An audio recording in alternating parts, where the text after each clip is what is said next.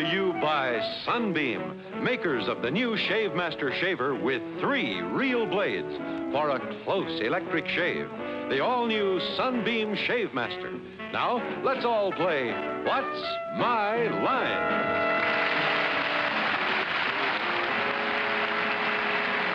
Now let's meet our award-winning panel of What's My Line. First, the popular columnist whose voice of Broadway appears in papers coast to coast, Miss Dorothy Kilgallen.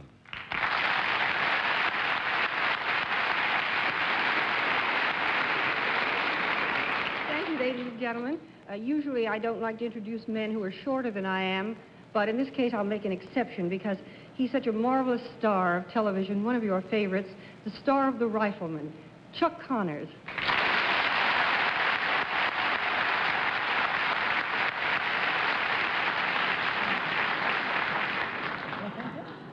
And on my left, the lady, the most charming lady of 1,000 talents, Miss Arlene Francis.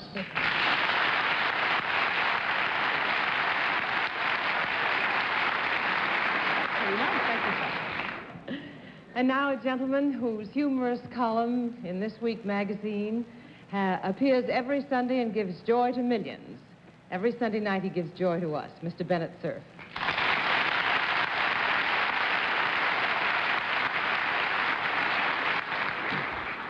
And here's a powerful panjandrum that we Shanghai every Sunday night Ooh, from the la. ABC network, Mr. John Charles Davies.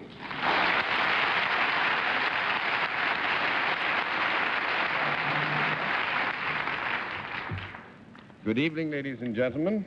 Welcome once again to What's My Line. It's nice to have Chuck Connors here because, as you know, the Yankees in Pittsburgh sewed up the 2 pennants today, and although Chuck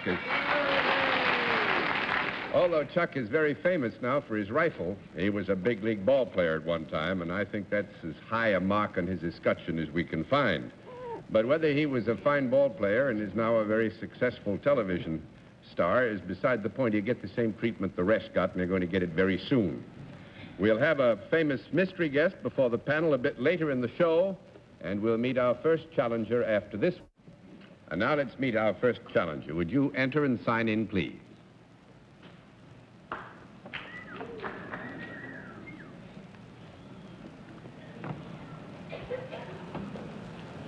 Joanne Wester. Mark? That's all? Joanne Wester.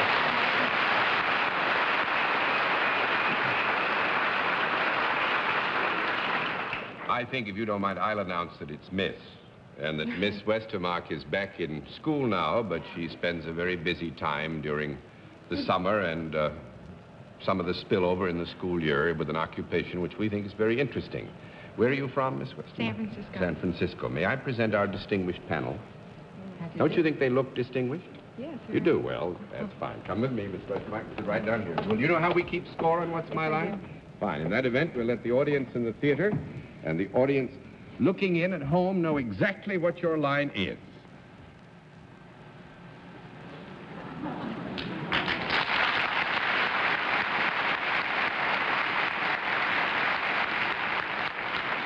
All right, panel, we can tell you that Miss Westermark is salaried and deals in a service, and we'll begin the general questioning with Bennett, Cerf. Miss Westermark, does the service you perform apply to both sexes? Yes, it does. Do you come in contact with both sexes in the work that you do? Do you actually touch them in the service that you perform? No, I don't. 1 down and 9 to go, Miss Kilgallen. Do you see them? Pardon me? Do you see them? Yes, I do. Do they see you? Yes, they do. When you see them, are they usually in a good mood?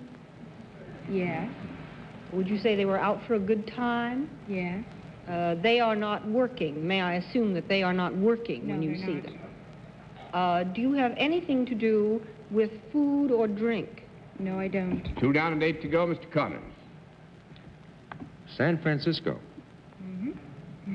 You know, the only thing I can remember recently that happened in San Francisco is that the Giants died. And I don't blame the Giants, I blame the weather.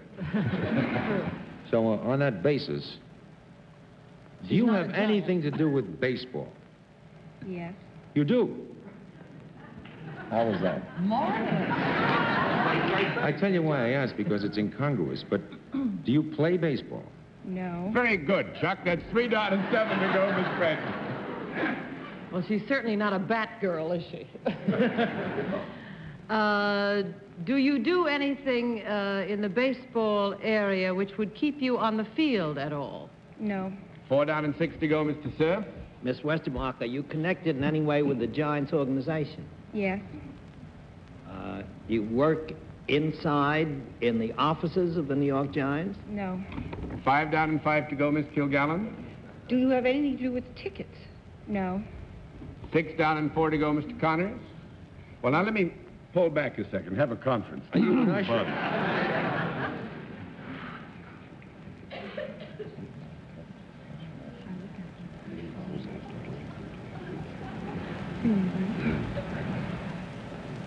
I very rarely do this, mostly because it's embarrassing, but we'll take that back, Dorothy. I think it would be unfair to deny that Miss Westerbrook had nothing to do with tickets. With Miss Westermark had nothing to do with tickets at any time. Well, now, I must say that Chuck has clued me into something. I was thinking of perhaps the selling and taking of, but would you look at tickets ever? Yes. Are you an usher? Yes.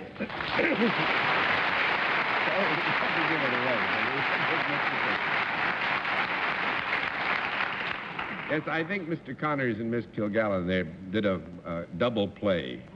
I'd like to ask Miss Westermark a question, John. Yes, Mr. Cerf. I've read that the approaches to Candlestick Park are so steep that several people have had heart trouble getting into their seats. Is there any truth in that, whatever? No, I don't think so. Well, isn't it pretty steep ascent to get into the stadium? You know, I've often felt that Bennett would have made a good prosecuting attorney.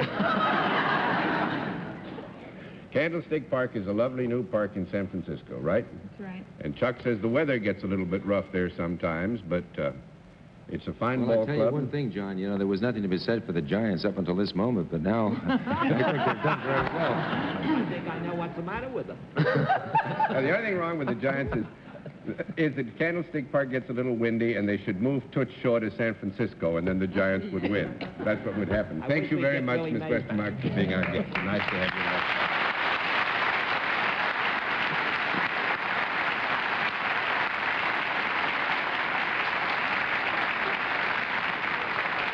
Well, I must congratulate you, panel, on that first challenger. Let's see what you can do with the second. Will you enter and sign in, please?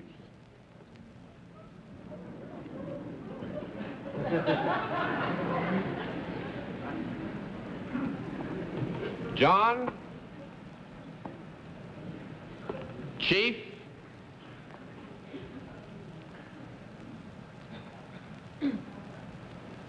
Hellebrand, is that right, sir?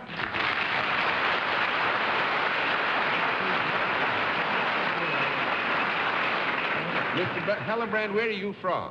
Denison, Texas. Now It had to be Texas. It had to be. Denison, Texas. Believe that's where President Eisenhower was born. That's right. isn't He it? was born there. They grow 'em big down in that part of the country. You better believe it. They sure. I do believe it, sir. I do believe it. Well, it's nice to have you with us. May I present our panel? Mr. Hellebrand, will you join me over here, please, sir? Now, you sit down, I'll stand up, and then we can talk. No, I'm just kidding. You know how we keep score? Yes, sir. Fine, then let's let the folks in the theater and the audience at home know exactly what your line is.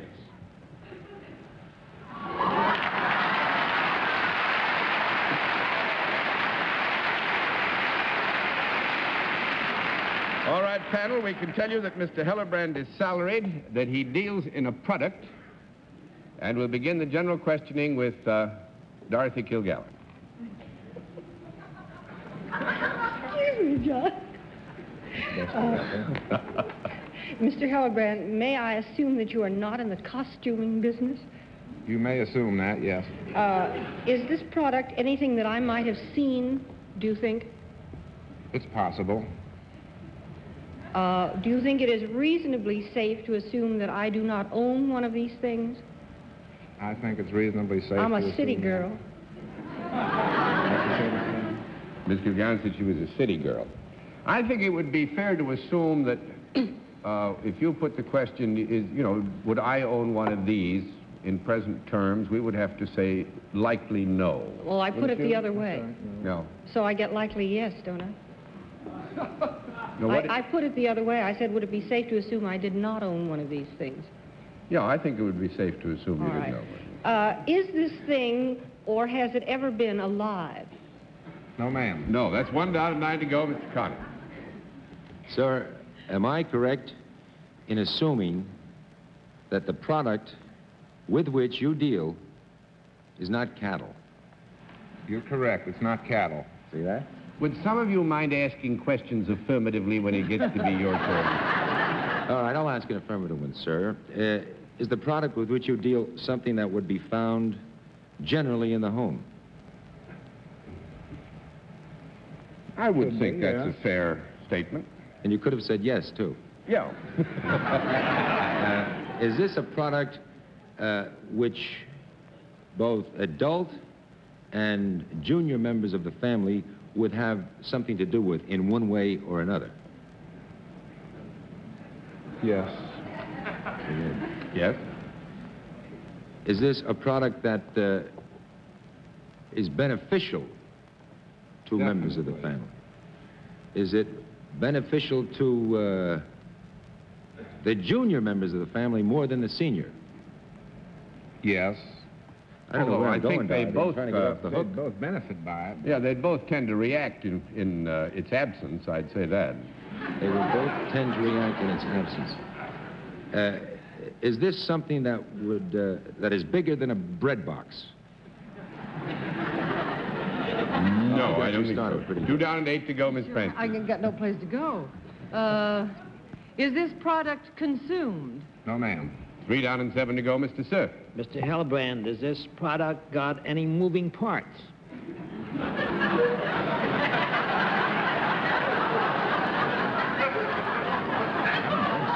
None?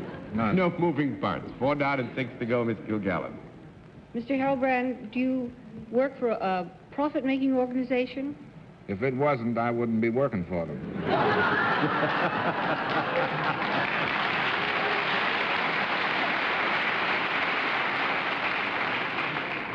I kind of figured that, Mr. Hillebrand.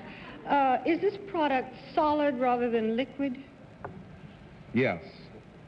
If it were in the home, would it be likely to be found in one part of the home rather than in any part of the home? No, ma'am. Could be found in any part of the home. Any place. Okay, Chuck, take it away. That's 5 down and 5 to go. Mr. Connors, I would like, with Mr. Hellerbrand's permission, to qualify it there that in one estate, it's true that it might tend to rest in one part of the house rather than another, but still, in another condition, we would have to agree that it could be found in any part of the house. I see what you mean, John. In other words, like a refrigerator would generally be kept in the same place, a bed might be moved to another room or something like for a guest. Is that the idea? Chuck, if you can't afford furniture for every one of your bedrooms, you let me know. Well, I know I never keep the refrigerator in the bedroom, John. Has it got anything to do with something for children which is not a toy? Yes. Is it a necessary item for children? Do we consider it in our society a necessary item? It would be. Oh, I have children, and you said I probably didn't have it. Well, Children don't need it. is it something? May we have a conference for a minute? Yeah, you may I can extend get the it. conference which began some short time ago. Get into the diaper regime. Exactly where I was going. Except not the diapers. I was wondering if it has something to do with a bed or a crib or one of those layettes that babies wash in and things like that. Is Well, it now in that area? you got to select something. I'll Now, select that- something. Yeah. Is it a baby layette? No. Thank you very Well, much, what do you Mr. Connors. say? 6 down, 4 to go, Miss Francis. We have not ruled out clothes. Well, you just did with That, no, we haven't, no, a layette is, does not... layette is all the clothes a baby needs. Would it be found on the baby, this article, whatever it is, ever? Yeah. Would the baby ever hold it in its hand? Could. Would Actually, it be considered we're on sticky ground. I'm going to throw because Dorothy technically has made a point. A layette is for baby clothes, but actually babies are by my understanding, no expert, believe me, but by my understanding, they also come out of the layette stage and they're still babies. And what Mr. Hellebrand does is sell baby clothes. He brought some along, notably jeans, you see.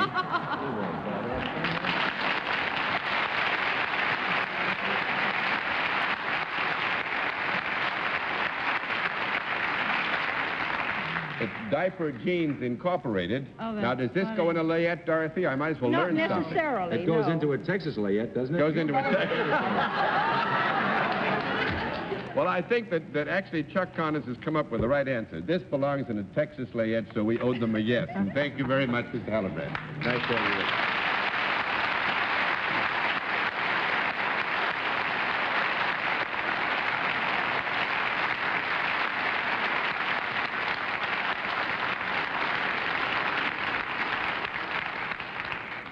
And Bennett now has the diaper jeans.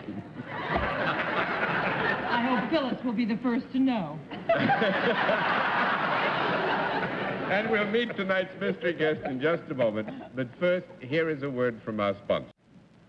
And now we come to the special feature of our program, the appearance of our mystery celebrity, for which my colleagues on the panel are asked to blindfold themselves. As you all know, are the blindfolds in panel place?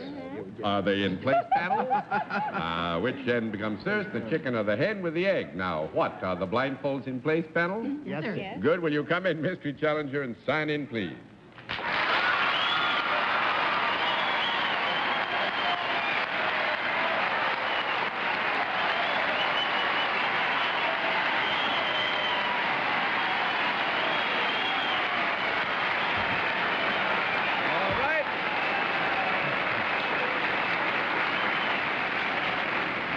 The panel is well aware, and this, Chuck, is more in case you might have forgotten it. In this particular part of the program, we turn to a different form of questioning. You ask one question at a time in turn, moving clockwise, and we'll begin it all with Miss Arlene Francis. Well, that was a glorious reception. Would your name be found on the entertainment pages of the newspaper? Of upon times, yes. One down and 9 to go, Mr. Cerf. I didn't get the answer. Yes. Yes. That was John, wasn't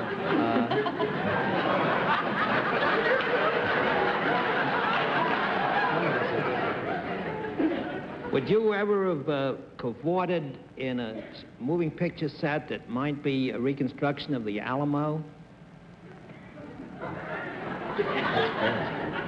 Not recently, no. That's 2 down and 8 to go, Miss Kilgallen. Did you ever study dentistry? Become a fiction with this girl.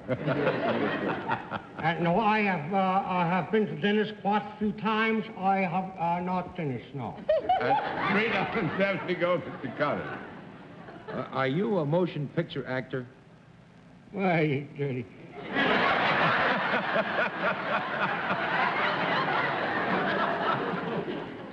Oh, yes. Miss Francis? Are you primarily a comedian? No. Well,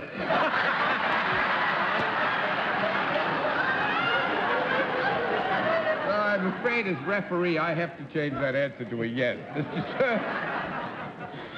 Have you ever been on the New York legitimate stage?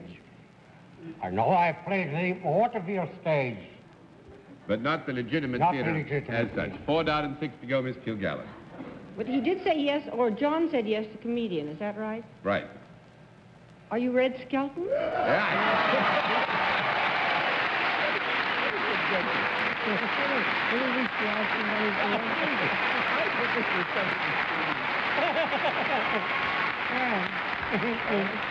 I must say... Every week you ask someone if they're a dentist, you know. I must say this is good fun for us. I'm sure that Arlene and Bennett and Dorothy will remember. It was about 5 years ago That's right. that Red came and joined us on a Sunday night, and it was 5 years ago that you came to New York. That's right. He's Fred here Allen for- guessed me. Fred Allen guessed you that night, and he's here for a very special reason. Actually, this is, I think most everybody knows, in spite of the difficulties that organization is presently undergoing, or the burdens, let us say, it's carrying, This is the 15th anniversary of the United Nations. It's United Nations 15th anniversary week. And Mr. Skelton has come here to do his program in honor of the United Nations, and it's going to be all pantomime. All Is that right? pantomime, Not yes. going to say a word. We have one big feature, which we use Sunbeam Castro shaves.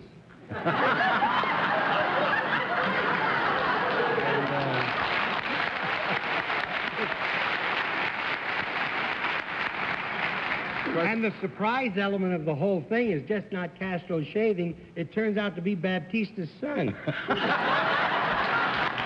Well, actually, the title of Red's program... Sorry, I Dorothy. just had another switch I was going to contribute. Batista's son and doesn't like girls.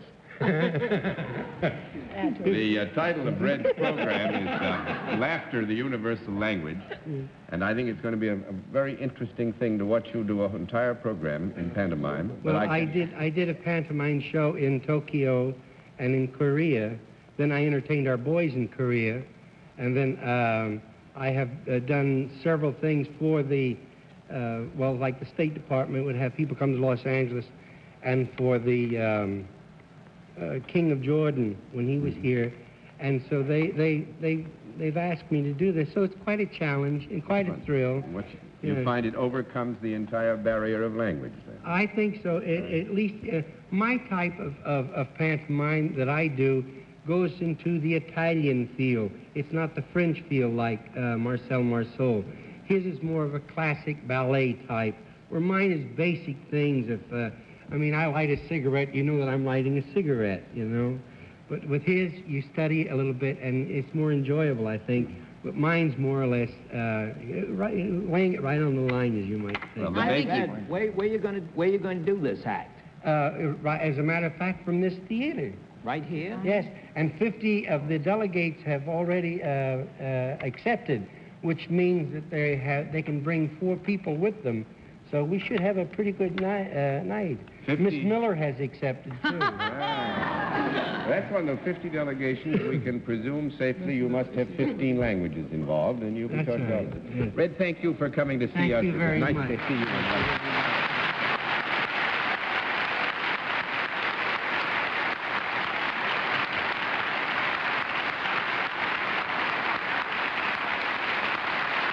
We'll have another contestant after this word from our alternate sponsor. And now let's meet a final challenger. Will you enter and sign in, please?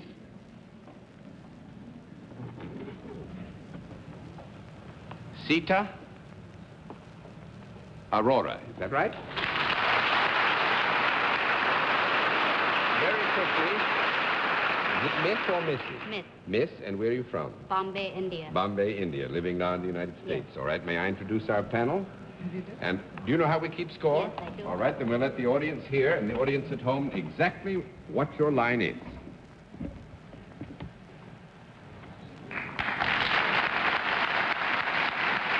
All right. Panel, once again, we give you, this is an occupation that is interesting in connection with Miss Aurora.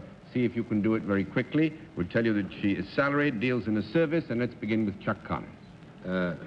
Miss Aurora, do you deal in a service that in any way is instructive or of giving advice? Yes. Do you teach? Yes. You're hot. Do you teach language? Yes. Yeah. Do you teach English to your native people? Oh, no!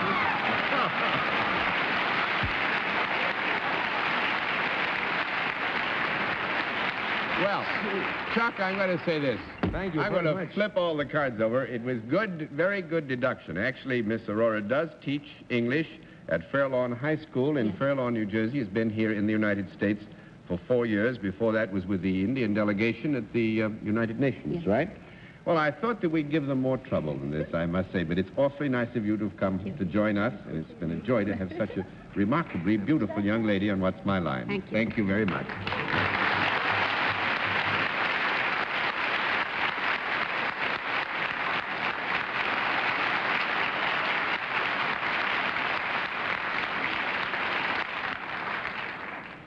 Well, that was very disappointing for us, I must say. Chuck, it's been very nice having you with us in the panel, although you've been too good tonight. I'll tell you that right now. Didn't stick anybody. It's nice to also know that next week we're going to have an old colleague and friend of ours, Steve Allen, back with us. On that happy note, good night, Miss Kilgallen. Good night, and please come again and help us out, Chuck. Good night, Dorothy. Good night, Arlene. Good night. Congratulations. Good night, Bennett. John, I have your Christmas present for you. Good night. Thank you, Bennett. Good night, ladies and gentlemen. Thanks for being with us on What's My Line. What's My Line is a CBS Television Network production in association with Mark Goodson and Bill Todman. This is Hal Sims speaking.